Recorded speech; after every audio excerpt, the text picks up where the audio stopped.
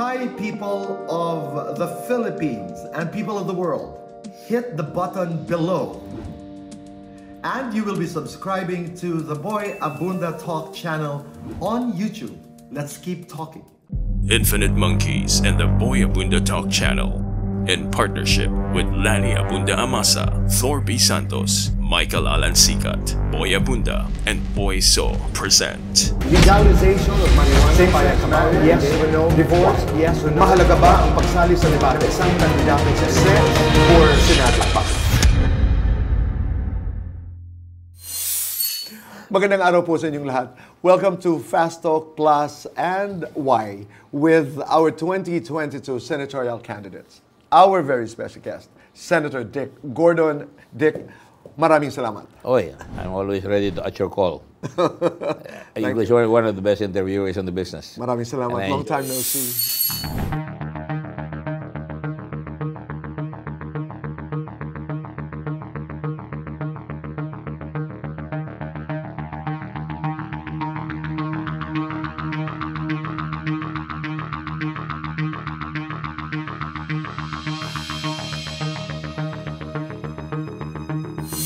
Kumusta ang buhay kampanya? I don't like it. I hate it because mainit, tapos you're only given 5 or 2 minutes to answer, na yung pang-intriga, and I think na nabobobo ko dahil instead of talking about vital issues, baka yung crowd, sigaw na lang ng sigaw, ang natatandaan lang nila yung patawa. And this is serious stuff. Kailangan talaga matuto sila sa issues. Otherwise, they will not know how to vote. You know, isang natutunan ko sa isang political expert in the US, and I just remembered it now, we must be able to separate what is governance and what is electoral contest. Correct.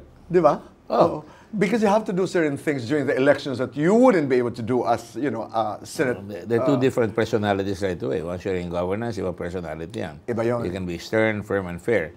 In the electoral contest, you can be something that you aren't. You're presenting something that you aren't. There's a lot of hypocrisy there. That's true. But what is your threshold? What wouldn't you do during elections? I don't want to dance stupidly. I can dance, I can sing, but I think I don't like na binobobo natin yung masa. Na akala natin hindi sila marunong. Marunong ang masa. They can detect a fool. They can detect pag niloloko mo sila. But I would prefer na talagang there's a dialogue. That's why I have to go near the crowd. Kahit na umulan, magbabasa ako para makita ko yung mata nila kung nakikinig sila. So that's the reason why you go close to as close as you can. Okay. It's not healthy.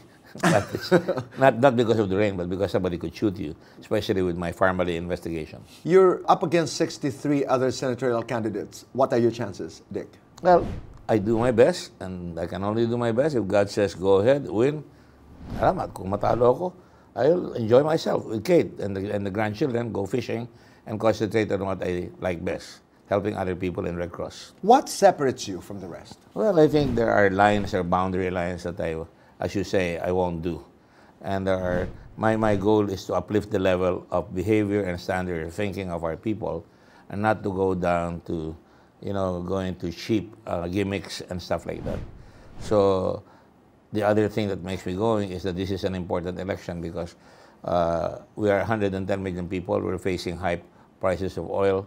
And if we don't tell them what's ahead, then magugulat siya. You might have riots in the streets. You might have looting. So they have to know what's up ahead so that they will know what to expect.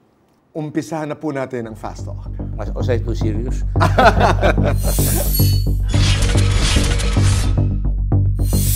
Una, isabong. Suspend or continue?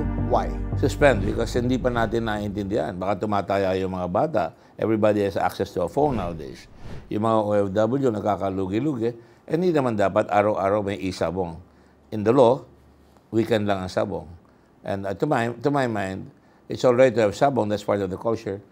So I think we should suspend until we can fix it, fine-tune it. Wealth tax or digital tax, and why? Yung digital tax, tax mo lahat ng bumibili, that's regressive. Kawawa yung bumibili dahil palaging nakatax yun. Yung wealth tax, tinatax mo yung mga mayayaman. Kung tatax mo yung mayayaman, katulad sa Amerika, binababa nila yung tax para mag-reinvest sila. Pag nag-reinvest sila, may trabaho. So kailangan i-fine-tune natin yan. Dahil on the other hand, mabilis yung digital tax, mabilis rin yun pagbili nila, and that runs the economy. At kung magkamisan yung digital economy can lead to disastrous consequences. Bili ng bili, it becomes an addiction. Legalize or criminalize abortion, and why? No, I'm not in favor of legalized abortion because it's a moral issue. Life begins upon conception, and I've been trying to do that. I was an altar boy in Latin, and I really believe that children have the right of choice, even if they cannot do so. And why should you interfere with God's plan? Are you for or against lowering the age of criminal responsibility, and why? You know, in America, kahit na 9 years old ka or 10 years old ka, makakasuhan ka and you can go to life imprisonment, even go to the electric chair. And to my mind, magandang pag-usapan niya para matutuhan ng mga bata na lahat ng iyong gagawin, meron kang accountability. But I'm not ready to lower it because I think ang educational system natin isn't there yet. So, kailangan bilisan natin yan para ma-realize ng iba na tayo ay may accountability sa lahat ng gagawin natin. Anti-terrorism law needs to be amended. Agree, disagree, why? Well, ako, if it ain't broke, don't fix it. The only thing that's broken about it is the way the military, some people in the military are trying to enforce it. Ginagamit na panakot sa mga tao. At delikado yan. Baka mamaya masaktan yung mga tao tinatakot nila. Katulad doon nangyayari doon sa doktor na inangalan ko, hinuli. Magna cum laude sa PGA, sinuli at kinulong. Tapos nilift yung order. So dapat dahan-dahan tayo. In terrorism is indeed a danger, and I agree with it. You have to be firm, purposeful, and swift, but you cannot violate rights of the people. Are you for or against political dynasty? Bakit? Ako, ang political dynasty, yung mga Kennedys, sasabi mga political dynasty. A dynasty is an imposition. Pinipilit mo yung mga tao. And it has become that way in many respects because ang mga dynasties ngayon, parang they want to control. Because anong nangyari yan, term limits, hindi nila matatapos in 3 years or 9 years. Kaya gusto nila may kapalit. That's the noble one. But the other way is, papalitan ka, magme-mayor isa, magba-vice mayor, magpapalit kayo. Hindi naman masama yan per se. It's still the people who will select. But I think we can control it by saying, term limits, no term limits, kaya para tuloy-tuloy sila because mas mahaba ang term, mas magkakaroon ng experience. At pagka may term limits, makikita niya na kaya niya gawin. Kung nakakalat siya, yun ang mangyayari. As a country, should we lean more towards China or America in our foreign policy? Why? As a country, we must learn our national interest. Ang national interest palagi ang desisyon. Ang China, kinukuha yung dagat natin. Sinasabi nila friendly sila. That's not friendly. So you have to stand up to them. Ang gusto nila, mano-mano ang discussion. Ayaw nila in a group na may kasama tayo. Hindi tama yun because unequal treaties are the result of unequal bargaining strength. So ang sinasabi ko, dapat mamili tayo ng mga kakampi natin para you put China at bay. Otherwise, you have another Hitler prowling and another Putin prowling in Asia. Open pit mining or in situ mining? Why? Responsible mining is the key. And alam mo, a lot of hypocrisy here. Meron tayong diwalwal. Ayun, talagang parang wild west yun. Open pit, at tumukuha. Walang kinikita halos ang gobyerno. Hindi. So, ang kailangan dyan, enforcement. Kung open pit mining, kailangan malaman ng tao na nakakasama sa kanila. Kung ayaw nila, no open pit mining. Dapat yun ang democracy. That's the essence. But we have to have mining because kung walang mining, wala tayong barko, wala tayong kutsara, tinidor, wala tayong gamit. Good manners and right conduct or ROTC? Both. Why? Both. Good manners and right conduct should be taught at home, and then it should be emphasized in school. ROTC is good. It shows that you have a duty. When I was in the Constitutional Convention, I put that as a duty. Everybody has a duty to defend the country. You know, you all have rights. Kailangan may duty ka, may tulak ka. And when I was an ROTC officer as well, and I enjoyed it. It taught me to be a leader. It taught me how to handle a weapon responsibly. And I thought that if we are attacked, remember, hunters, guerrillas, remember, lumaban yung mga yan noong World War II. That we need. Legalization of wetting, agree or disagree, and why? I have said once upon a time that we should legalize wetting because hindi mapigil eh. Yung mayayaman, meron silang casino. Hindi mo naman pinipigil, sabi, pagka may certain income, di ka makakapasok. Hypocrisy again. It's all in the terms of enforcing the law. Ngayon, kung ang wetting, limit mo, yung pag-enjoyment, nung araw, tumataya rin ako dyan, gis lang ang wetting nung araw. Yung mga waiter namin, kobrador, I enjoyed it because kumikita rin sila. Pero pagka naman ginagamit na yung wetting para maging hari ka ng isang bayan, kinokontrol mo yung politika, then you really have to fine-tune it.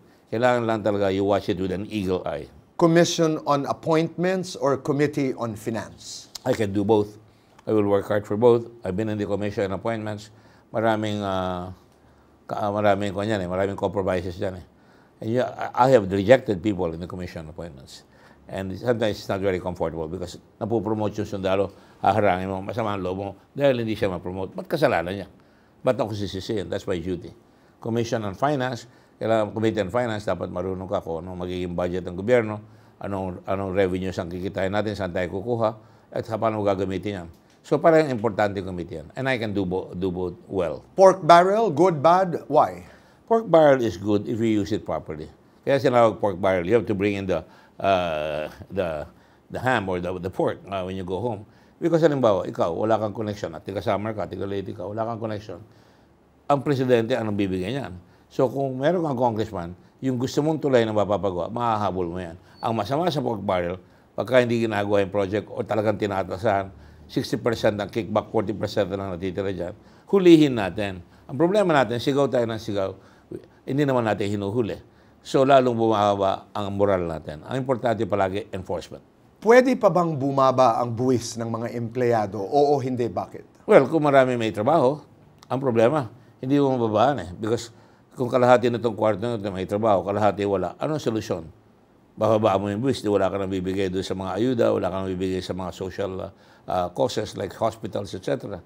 Pero kung maraming trabaho at maraming collection ng buwis, pwede mong ibabayan. But normally, hindi binababayan because yan ang tinatawag nila na paggagamitan ng mga solusyon sa bayan. Dapat bang college graduate ang isang senador o mambabatas? Yes, no, bakit? Kung papasok ka sa gobyerno, kailangan college graduate ka. Papasok ka sa private college graduate na. Kung minsan, kinakagat kahit anong trabaho. Sa gobyerno, lalo na sa Senado, pag papasok ka sa Senado, dapat may akdang talino ka. Dapat talaga, kaya mong magpaliwanag. At kung ikaw ay kaya mong magpaliwanag, mas madali sa iyo at mas mabuti sa tao. Kung di mo kaya magpaliwanag, ikaw let's say, artistahin ka, gusto mong makuha yung popularity, tapos pagdating mo doon, magtatanong ka, ano bang boto natin dyan? Hindi ka makapag-debate, mahirap yan eh. Mahirap pumasok sa gano'n na hindi ka makakasa dahil kulang yung iyong pagre-research. Sabi ng iba, kukuha ng abogado. Hindi kumuha na lang tayo ng abogado, huwag na tayo mag-eleksyon. Mahalaga ba ang pagsali sa debate ng isang kandidato sa eleksyon? Yes, no, bakit? Of course. Tatandaan mo yung sinabi ng isang vice president kay Mr. Quayle, I know Jack Kennedy, but you're no Jack Kennedy. Hindi ba sabi sa kanya? Ang importante dyan is kailangan malaman natin. The people have a right to know where you stand. You know, you're there. Bibilad ka, pupunta ka sa UN, magne-negotiate ka. Kung di ka marunong makipag-debate, kung di ka marunong makipag-negotiate, walang mangyayari sa atin. Kaya dapat malaman ng tao, tanggalin yung maskara na nagkukunwari at malaman kung may ibubuga ka. Kung wala ka ibubuga, sorry. Ikaw ba'y naniniwala na merong extrajudicial killings during the war on drugs? Oo, hindi, bakit? We have had extrajudicial killings for the last several administrations. I've been battling against it. That's why nilagay ko yung motorcycle crime prevention law. Ang problema, minasama, sabi 2 plaka, isa lang ang plaka nun. Para makikita ka agad kung sino walang plaka, may i-report sa isang center dito, call center na, tatawagan ka agad kung saan tumatakbo yung mga motorsiklo na ninakaw o walang plaka. Ang problema dito, pag nangyari yan, walang accountability na naman. There have been 7,500 killings in the last 5 years. That's 7,500. Too many. Nakita mo yun, nagsishipping road yung fiscal, binaril, lumabas yung bata, daddy, wala na siyang tatay. Hindi nahuli. Nahuli, mali pa yung... kaya kailangan magawa yan. BOC, Bureau of Customs, is believed to be the most corrupt agency in government. What will you do and why? First, alisin mo yung perception na corrupt sila. Kailangan sabihin mo, magaling tayo dito. At pakita mo, tumataas yung collection. Pakita mo may nahuhuli ka. Kung corrupt sa BOC or BIR or DPWH, kailangan hulihin. Ang nangyayari, binabato doon sa customs, sila napapibintangan. Pero marami rin gobyerno na talagang corrupt. LTO, maraming corruption dyan. When was the last time you got a new plate number? 12 taon na, hindi pa nabibigay yung plaka mo. Kaya maraming crime on board motorcycles and cars and everything like that. Should churches actively campaign in times of elections? Why? Churches are also, the priests are also citizens of this country. They are entitled to get a passport, they are entitled to vote, and they have an opinion, freedom of speech. But they must also be accountable. Kaya maingat ang simbahan, kunyari ayaw nila magkampanya, because kung minsan, pag namali, mamimix ngayon yung dogma at saka yung politika. So it's important na nasa kanila yan, on their own. But I don't have any problems with a priest running or a priest making comments. I think that's important. Senator Dick, papapasukin mo ba sa bahay mo ang isang taong unvaccinated?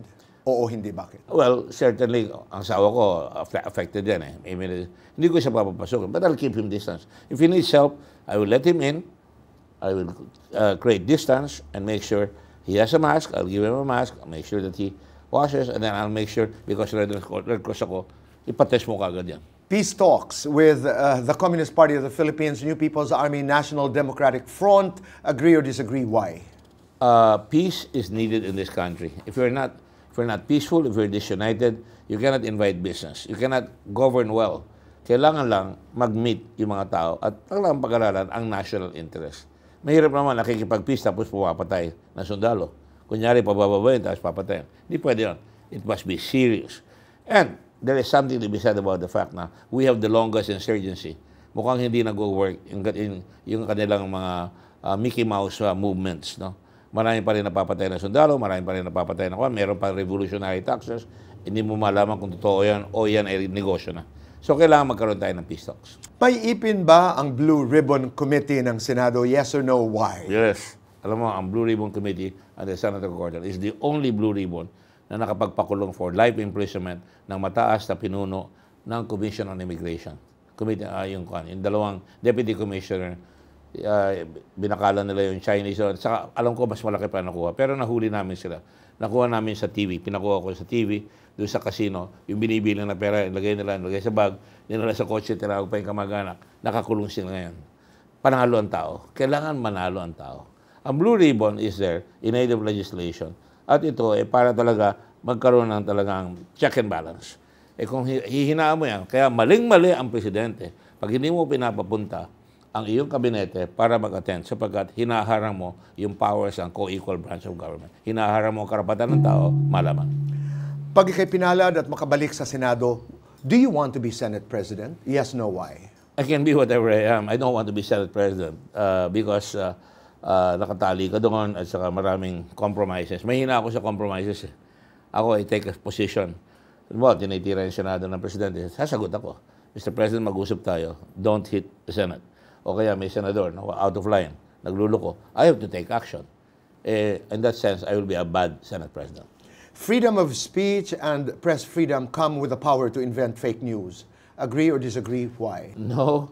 The freedom of speech doesn't tell you to call fire in doesn't allow you to say fire in a big loaded theater.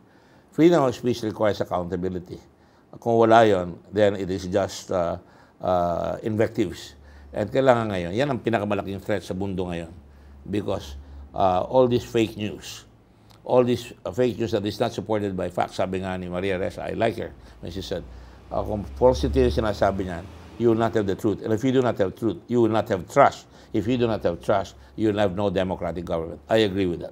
Tama ba o hindi ang kasalukuyang proseso na ang justices and judges are selected and appointed by the GABC and the President of the Philippines? Why? There is no perfect process. Commission appointments mas open yon. Pero makikita mo yung kapangyarihan ng mga congressman. Noong araw, may congressman, pag sinabi niyang ayaw, hindi ma-appoint yung judge. O kaya, kailangan he has to go down and kneel down before him. Hindi dapat yon. Kaya nilagay yung Judicial Bar Council. But whether it's Judicial Bar Council or Commission appointment, dapat responsable yung ilalagay mo. Hindi mambabastos, hindi magte-take advantage, at dapat ina-scrutinize mo ang kakayahan. Justice is most important in any society. If you don't have good judges, patay ang society. As Senator, what would you do to mitigate climate change and why? Well, everybody has to take part. People must always be part of the process of change. I would like to see trains in this country. Japan had trains at the turn of the century. Look at how rich they are. Because mura yung plete. Ganoon rin sa atin. Dati may tren tayo. Nawala yung release natin patungo sa Mortis. Hindi kumita yung Bicol, nawala yung train. Sa Cebu, nawala rin yung train. Kung may train tayo, yayaman tayo, wala pang masyadong effect sa climate change except yung usok.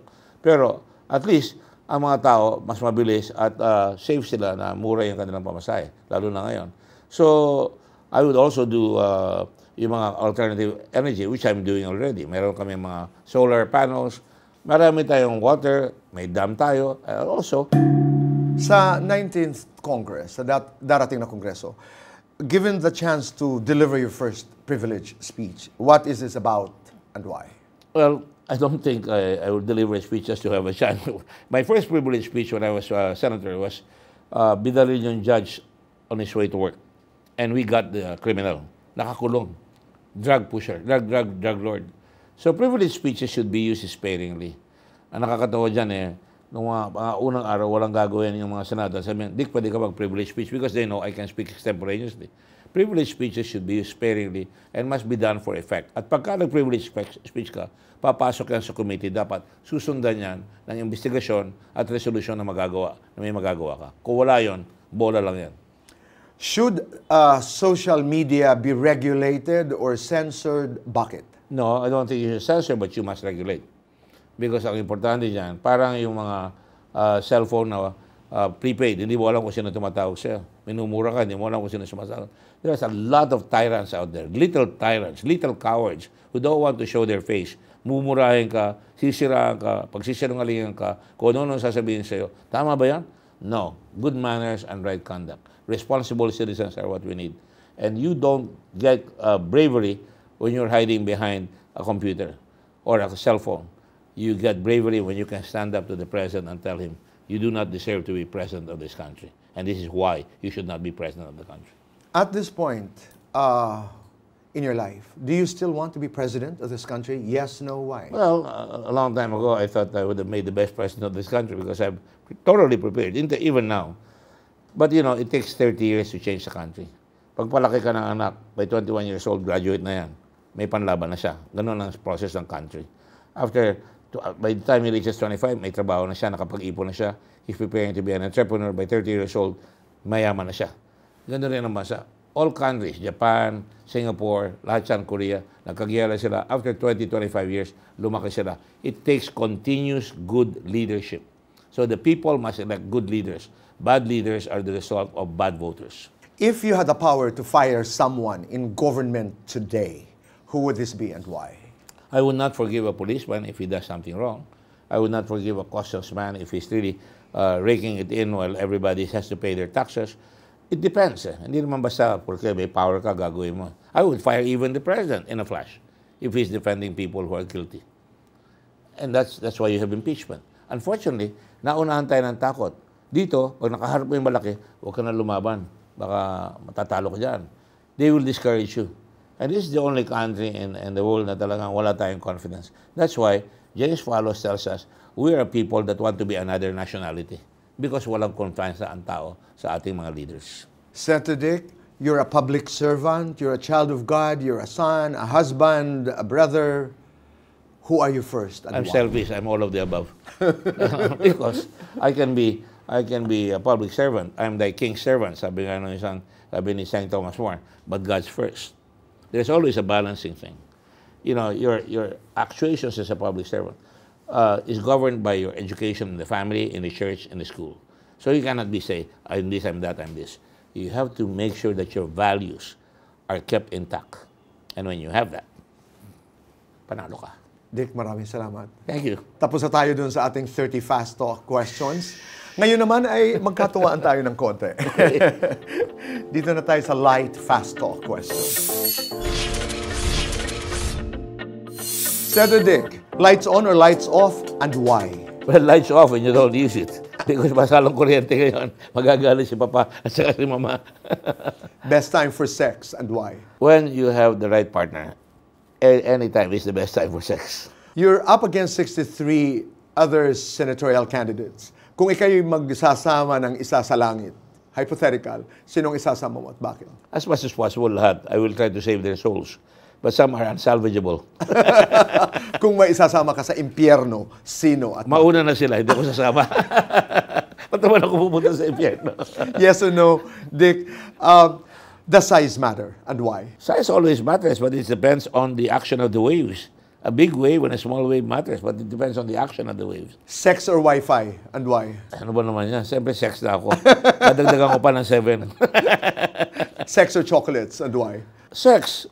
Chocolate, tataba ka pa doon. Sex, may exercise ka. You gain a lot of grams, di ba? Sex or Senado? Sex pa rin. Yung Senado. Masyado seryoso ka doon. Tapos, nakaka-frustrate. At least sa sex, hindi ka na-frustrate. Okay. Di ba? Last question. You are the pearly gates and God is there. And He says, Dick, ano ang pinakamagandang bagay na nagawa mo para sa akin? What will you tell Him? Try to uplift a person, raise his standard of values, raise his standard of behavior, and raise his dignity. Hindi ka mabuting tao porque nagbibigay ka. I learned that in the Red Cross. Yung nagbibigay ay mataas ang kamay, isa tumatanggap. So it's important you raise your people. Maraming salamat. Thank you. Mabuhay ka and God bless Mas you. mabuhay ka. Thank you. Sponsored by Jonathan So and Carl Makadandang of Tok Tok and Siomai King, Mario Theros of Ultra Fit Coffee, and Boy So of La Carmela de Boracay. Hi, people of the Philippines and people of the world. Hit the button below. And you will be subscribing to the Boy Abunda Talk channel on YouTube. Let's keep talking.